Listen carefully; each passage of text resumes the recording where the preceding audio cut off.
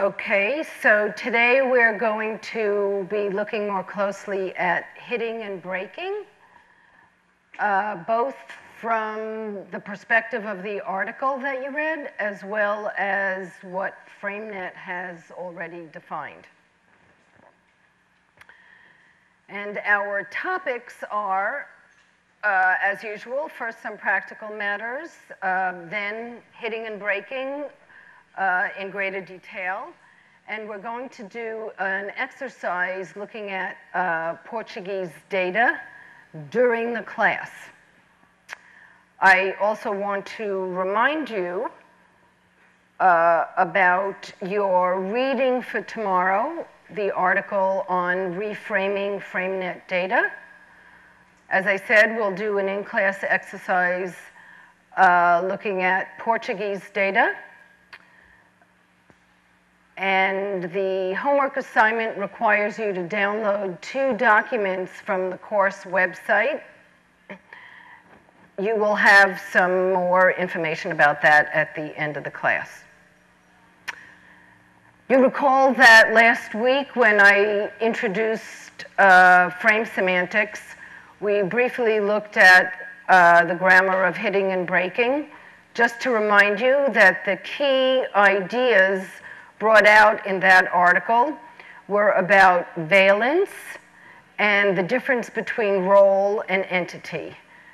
We looked at some examples with the verb hit, as seen on this slide. I'm not going to read them because I don't want to take too much time, as well as break.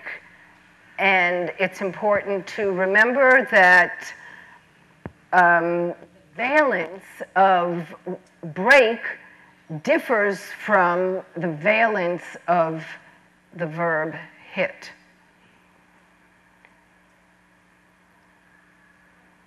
Cause impact is one of the frames that FrameNet has defined for one of the senses of hit.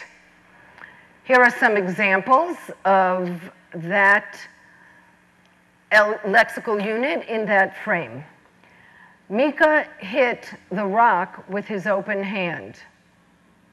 Nadia hit the ruler against the desk.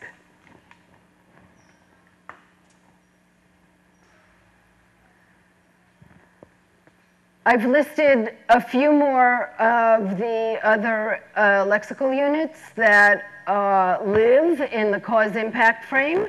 In addition to hit, we have jab, plow, collide, run. On this slide, you see annotations of the original examples that I gave you at the beginning. Mika is the agent. The rock is the impactee.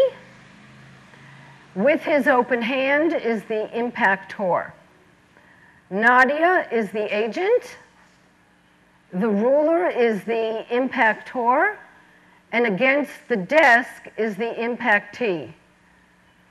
Notice the difference, notice the alternation in the first sentence compared with the second sentence, where in the first sentence we have the impactee as the direct object, and in the second sentence we have the impactor as the direct object.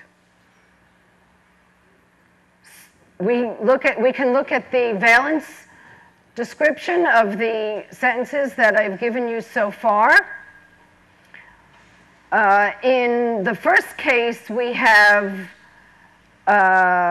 the impactor in subject position, and in both cases we have the agent in subject position, and in one case we have the impactor as the object with the impactee as the dependent in a prepositional phrase beginning with the preposition with. In the second case, we have the object as the impactee. with the impactor as the dependent in a prepositional phrase that begins with the preposition against.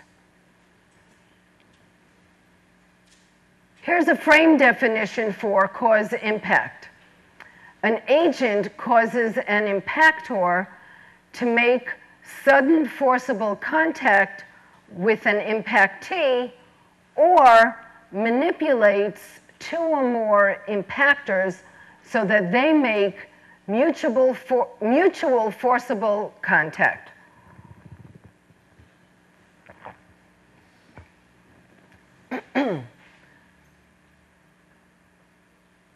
Notice that I've included in square brackets here the rest of the full definition of the cause-impact frame.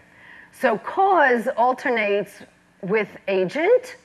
This is a bit more complicated than what I'm going to go into today, but I am going to pass it along for Michael to talk about officially.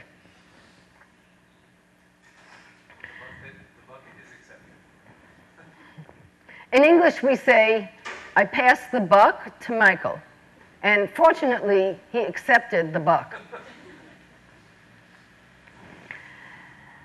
Let's look at the core frame elements of the cause-impact frame.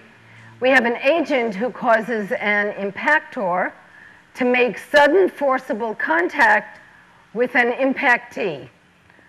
Or the agent manipulates two or more impactors so that they make mutual forcible impact. Our impactor is the entity that hits the impactee because of the agent's efforts. And we have the impactee, which is the entity that the impactor hits.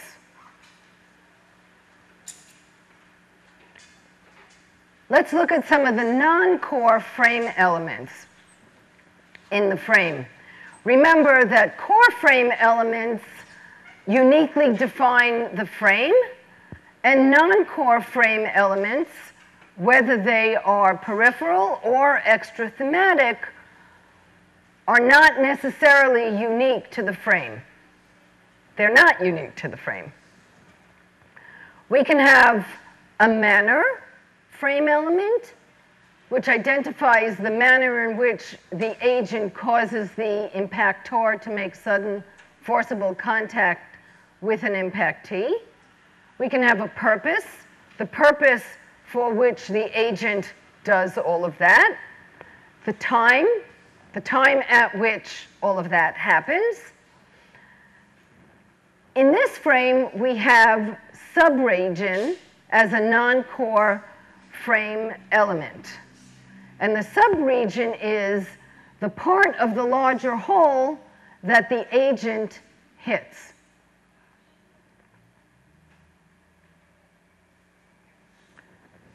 Let's look at some examples with annotations of non-core frame elements. So as we know, peripheral frame elements are used for events in general and are not unique to a specific frame. Here's our example. Mika hit the rock with his open hand quietly, where quietly instantiates the manner frame element, a peripheral frame element in our frame. We also have extra-thematic frame elements, which evoke another frame. So strictly speaking, they are coming to this frame from a different frame. Michael will explain in greater detail the theoretical and practical considerations that we thought about in order to define extra-thematic frame elements in the way that we have defined them. Let's look at an example.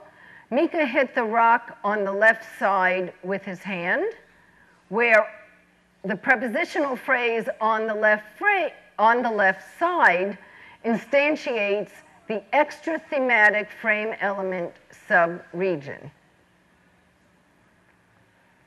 Now let's look at an example in the FrameNet desktop. I've highlighted the example, I've copied the example that's annotated here. Of course, when you get the PDF, you can look at it and see it better than you can see it on the slide. But the highlighted example, the example that's annotated here is the question, are you admitting I've hit the nail on the head? Of course, are you admitting I've hit the nail on the head could in principle be used literally. It's hard to imagine, however, that anybody would actually ever say that sentence and mean it literally, right? Someone's watching me hit the nail on the head, and they say, you hit the nail on the head, to which I respond, are you admitting that I hit the nail on the head? In an actual situation where you would use that sentence, it couldn't be used literally, okay? And we're looking at this so that I could bring up the topic of metaphor in FrameNet and briefly indicate how FrameNet handles metaphor. Of course, since Michael is here, later in the week, he'll talk about that in greater detail. He came as my sidekick.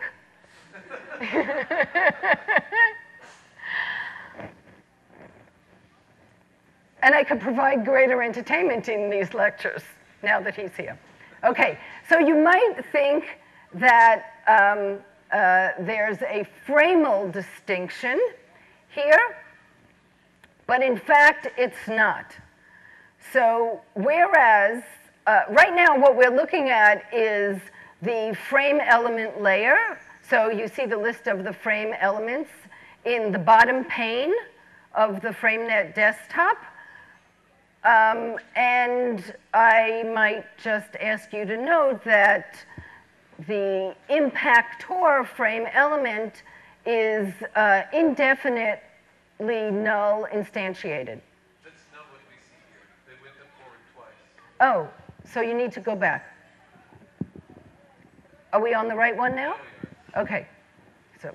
So notice that you see the frame element layer here, and you have the list of frame elements available for annotation in this frame. And 2, 3, the fourth one down on the left is INI. So you also see there in the sentence that INI is labeled at the end of the sentence, and that's the impactor, okay? So that's the frame element label, layer. Now notice what FrameNet does for special annotation of sentences. That is, we know it's a special case of the frame that we're considering. The example is something different from what we want to annotate in this frame. And to record that information in the database, we have a layer that we call the sentence layer. That's the view that you see now.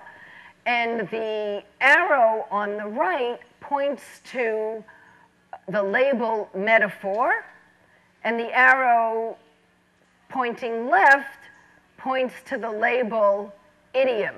So FrameNet records that hit the nail on the head is a metaphorical use of hit in this frame. It also happens to be an idiom. So we've indicated both of those.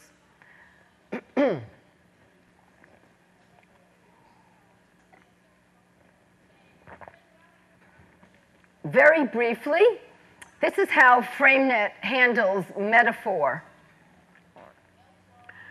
We annotate an example sentence in the same frame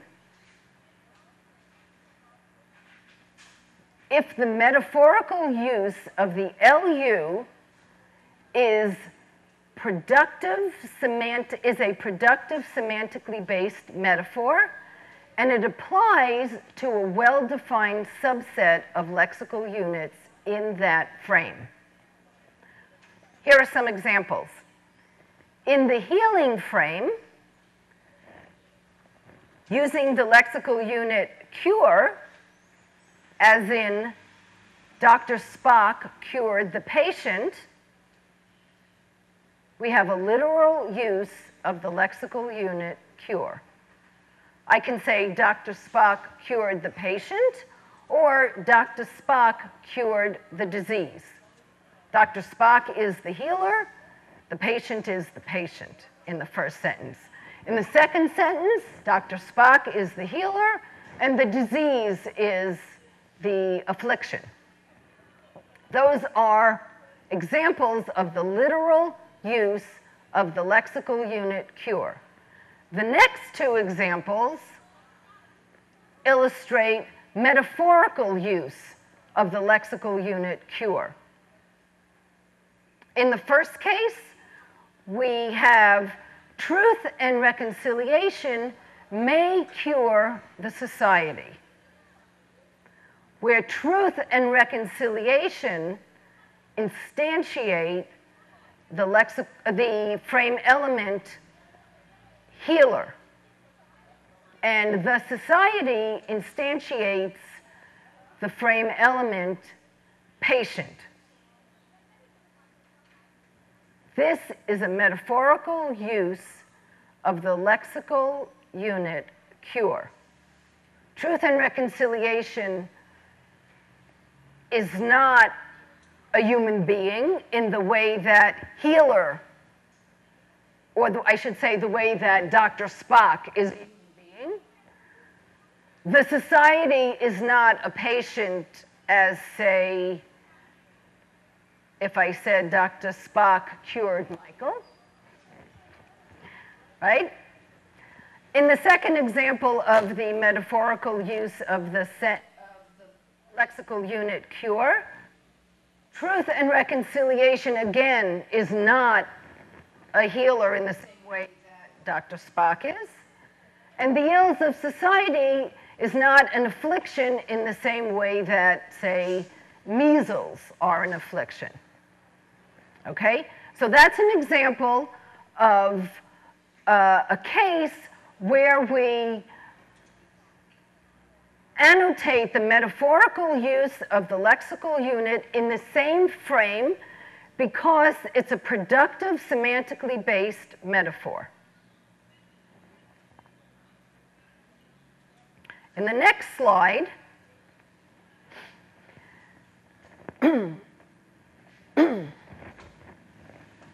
I illustrate when FrameNet. Are we on the right slide? Can you hear me? Yeah. Okay.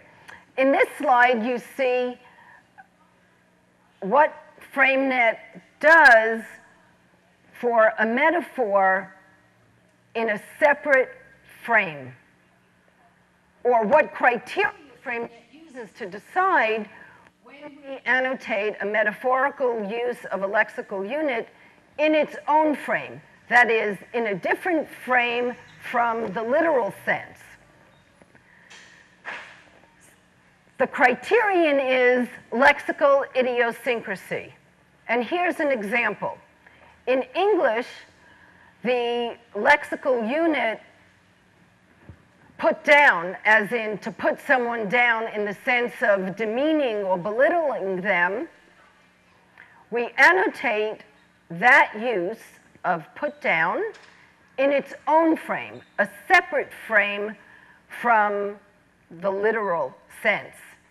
The literal sense is illustrated in the first sentence. They lowered the firemen into the sewer. Imagine a scene where firemen come, there's some fire underground, so the other firemen lowered one of them into the sewer. Literally, they take him, they help him get down there. They lower him down. The metaphorical use of put down is illustrated in the second sentence. The critic put down the author rather sharply. I cannot say the critic lowered the author rather sharply, unless I have in mind that I put the author in the sewer. Question? But can I say they put down the fireman, they put the fireman down into the sewer?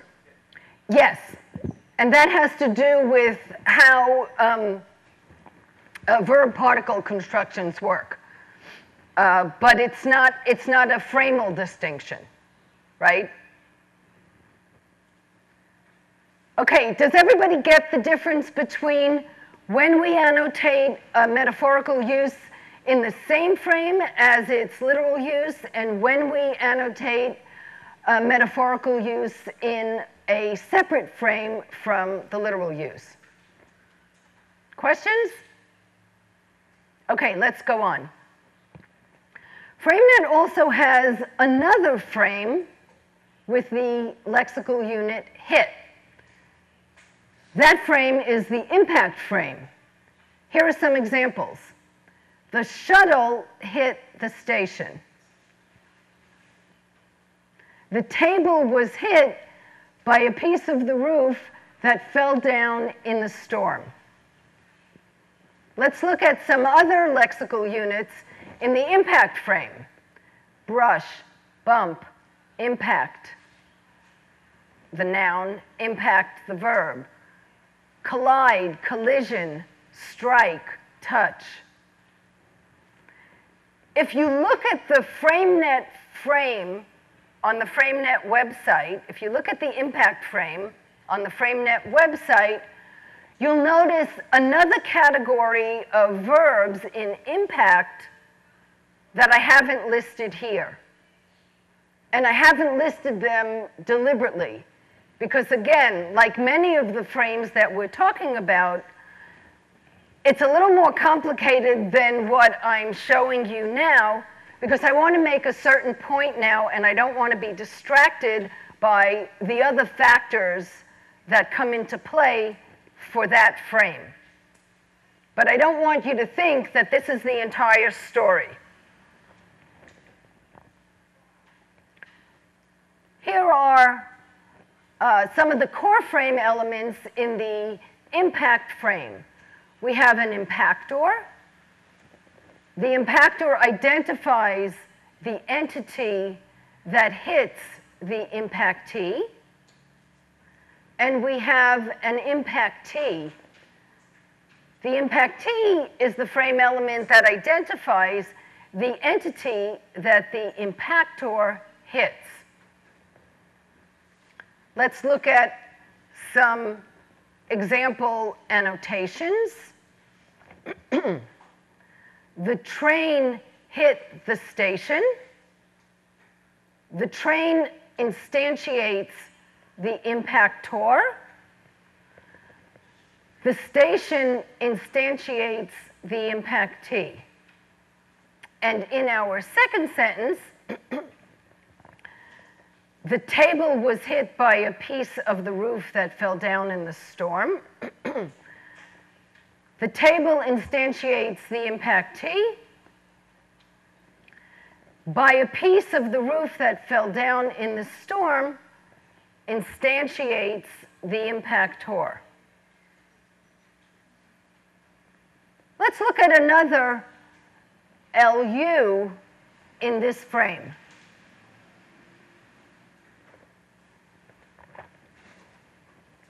Consider the sentence, the players collided on the field.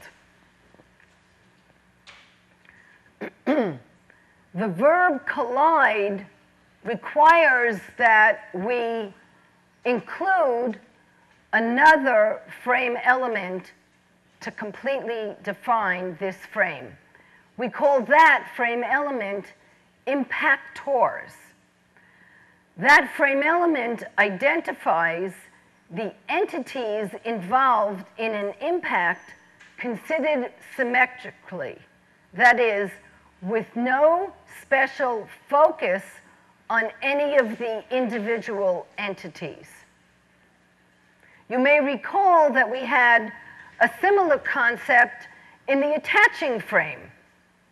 We had item 1, item 2, and we had items, where items is illustrated in a sentence such as, they tied my hands together, right? My hands are the items, right? Same idea.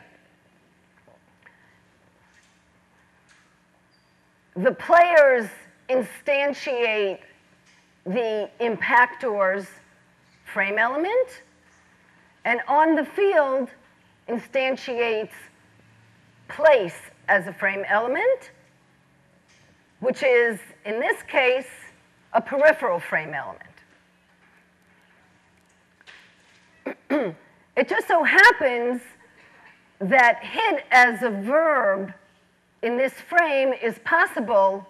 You could find sentences, but without a lot of context, they sound very unnatural. So I introduced the verb collide. Let's look at our frame definition for the frame impact.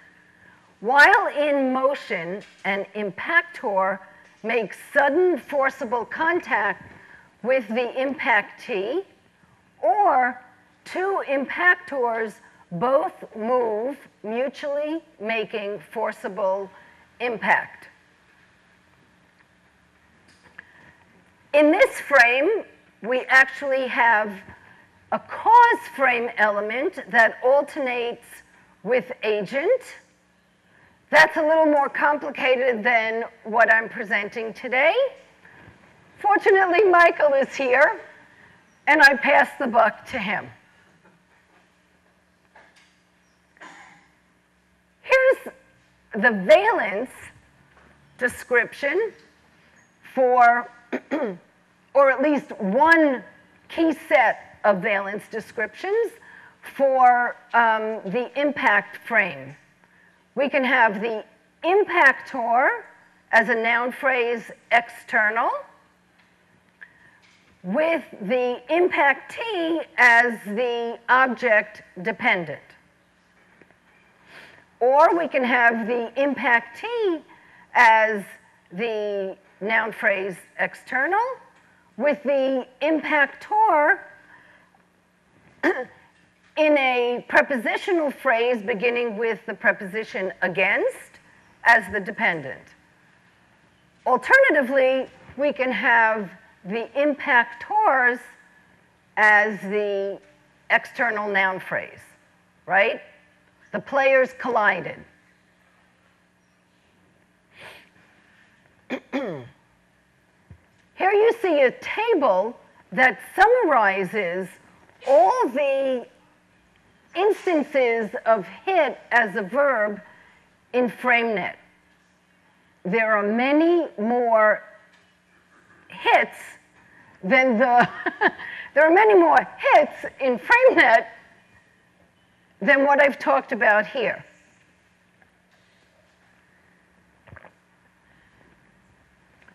Some of them are, for some of them we have full annotation. We have a lexical entry. Those are listed in the top section, the top 1, 2, 3, the top 4. So in the middle column called LU status, you see finished initial, right? Those are ones for which we have a lexical entry report and an annotation report. The data is there for you to look at. For many other instances of the lexical unit hit, we've only created the lexical unit. We have yet to do any annotation, and only when we have completed some annotation will there be a lexical entry report to consider. Slight correction.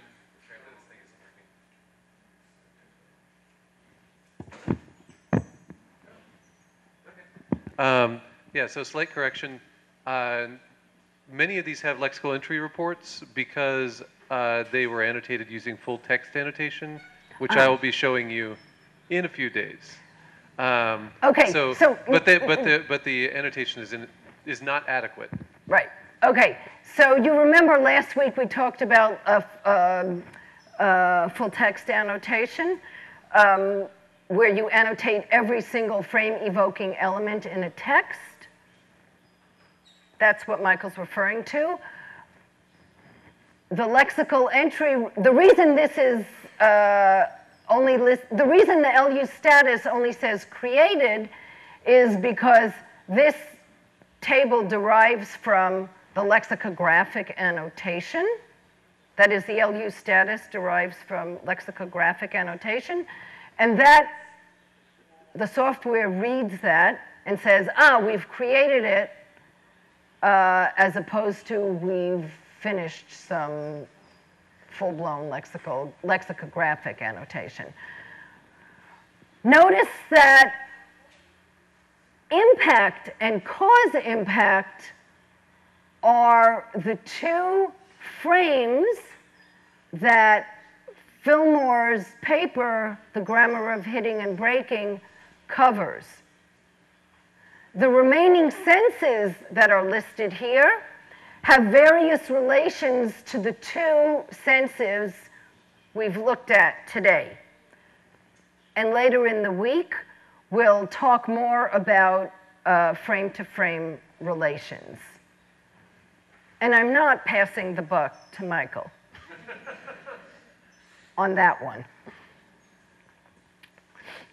Okay, let's look at two canonical examples for the two hitting frames that we've discussed so far. We have Mika hit the rock with his open hand in the cause impact frame, and the train hit the station in the impact frame.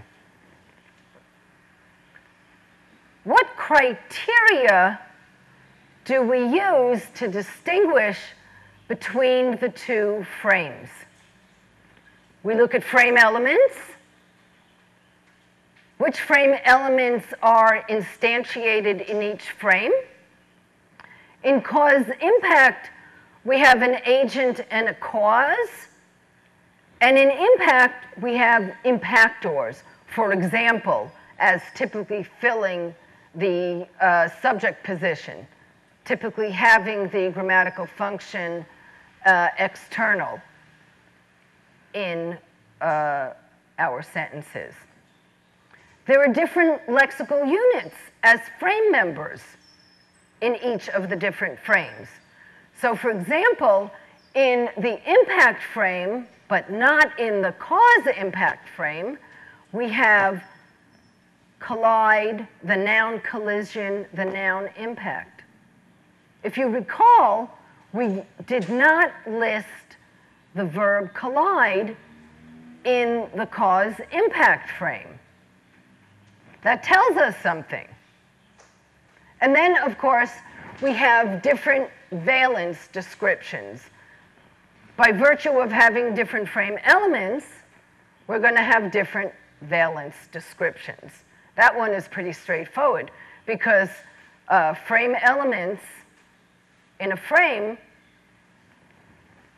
determine what the valence descriptions are going to be, right? So you see, step by step, what are the frame elements? What are the different lexical units?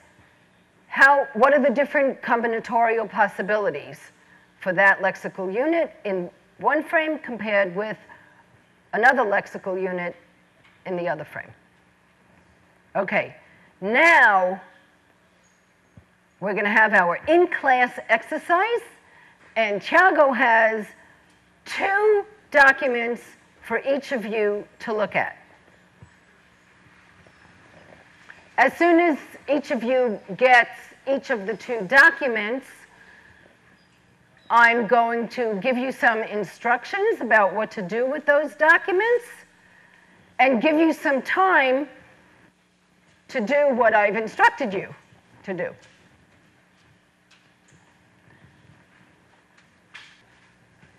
You're going to look at the sentences. You're going to notice which sentence is highlighted, capital letters, bold. I think you have some 50 examples there.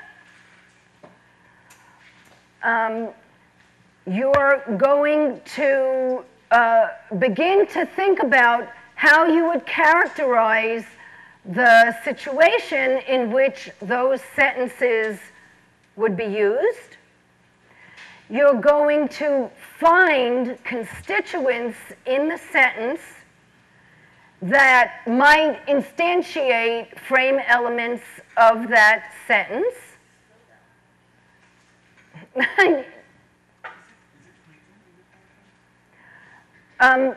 It is written, but, okay. It is written, but it's for the other verb I'm going to give them, but it's okay, I'll use that one. So this is advanced, right? Yeah. Okay, look, so this is what you need to do. This is going to be your homework assignment, but in class, we're going to do a dry run, a practice for the verb batih. Whatever. Okay? So why don't you take 10 minutes to start doing this? I don't expect you to come up with all the results right away, but I want you to begin to get an understanding of how to do corpus work, okay? And before we break, I have a few more slides that will show you what doing corpus work with the help of a computer that allows you to extract examples, view them in different ways, sort in different ways. So obviously, if you do it all manually, it's a lot more difficult. When you have a computer that helps you do it, you could see things more quickly than if you're just doing it by hand, right? And I know that in FrameNet Brazil, FrameNet Brazil is going to learn, the people working on FrameNet Brazil are going to learn how to do that automatically. So, okay, go.